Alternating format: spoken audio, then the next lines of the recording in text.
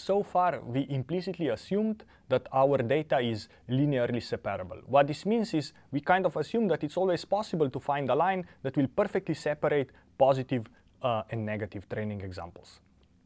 However, most of real data sets are noisy, which means that there is no such separating hyperplane. So the question is, what happens to our formulation when we have data that cannot be nicely separated? For example, imagine my data set here, where I have these data points that are on the wrong side of the decision boundary, and there is actually no linear decision boundary here that would allow me to draw a line and put all the pluses on one side and all the minuses on the other side.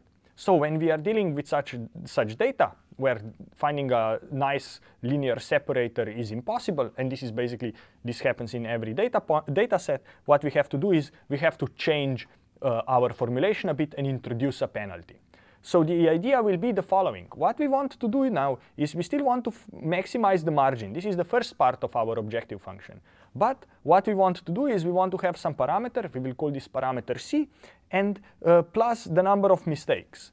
Right? So what we are doing right now is basically saying we want to find W that has good margin while also makes a small number of mistakes. Right?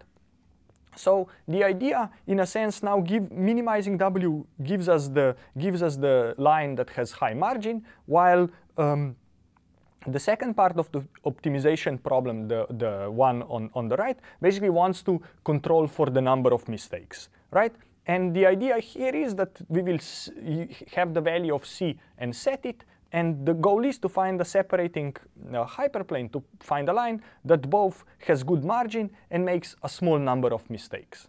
And now, of course, the question is, how do we penalize mistakes? Because not all mistakes are of same severity. And the idea is that not mistakes are equally bad, which means we will be using margin in order to penalize them.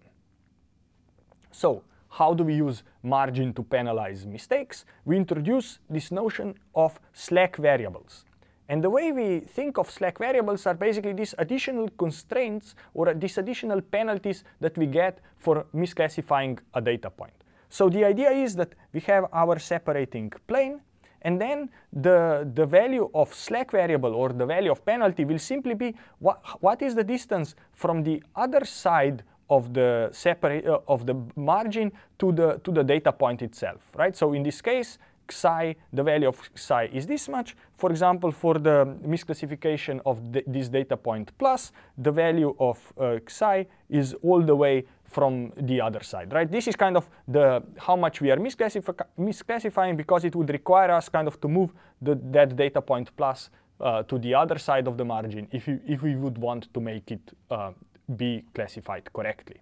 So what this means is now we are arriving to a new optimization problem, right? We still say, okay, what is our goal? Our goal is to find W and B, and we want to also find the values of the slack variables psi such that the norm of W is small, which means the margin is large, plus the sum of these penalties psi is as small as possible.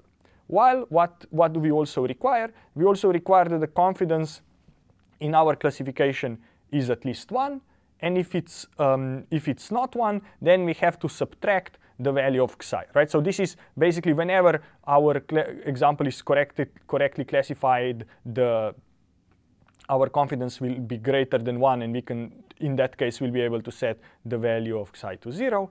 Otherwise, if that is not the case, we will have to set the value of psi to some non-zero value, which means we will incur some penalty in the optimization problem.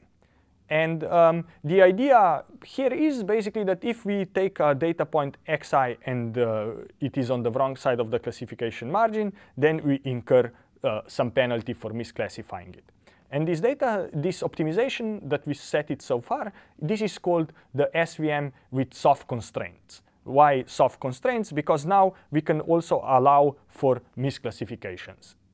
So one more thing that would be good to get some intuition about is what is the role of this parameter C. We call this parameter the slack penalty.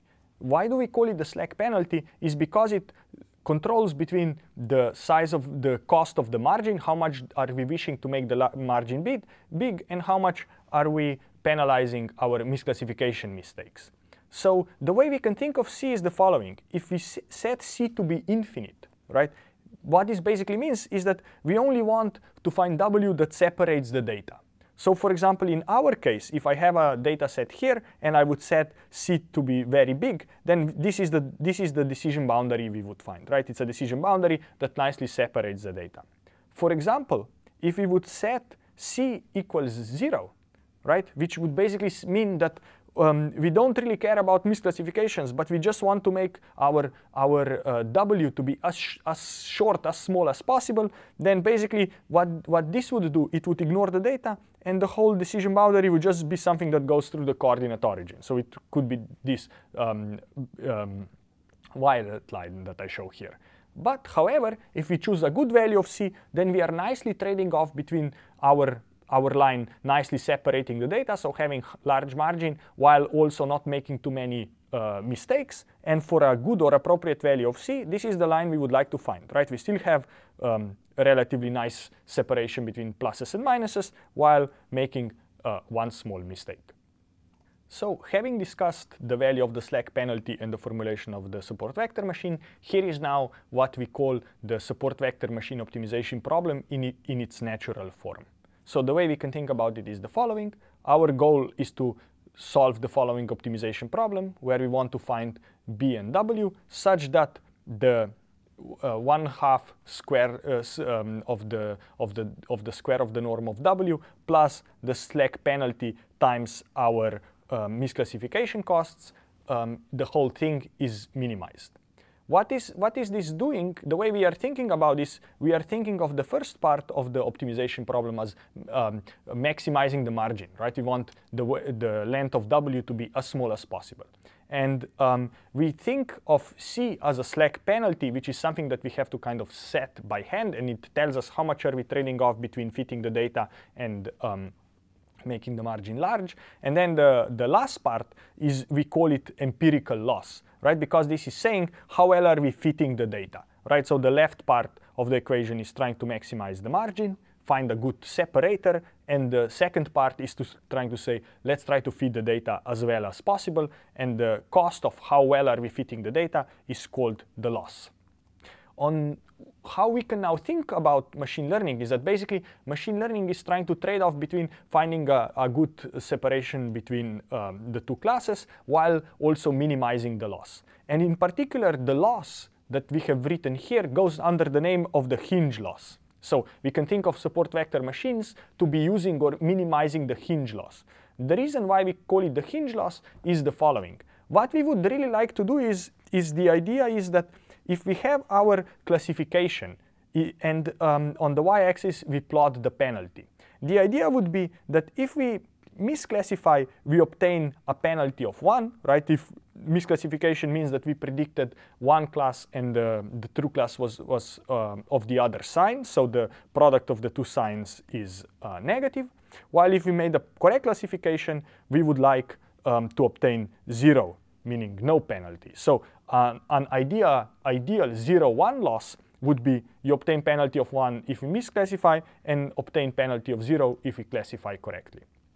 What is the penalty that support vector machine is using is called the hinge loss.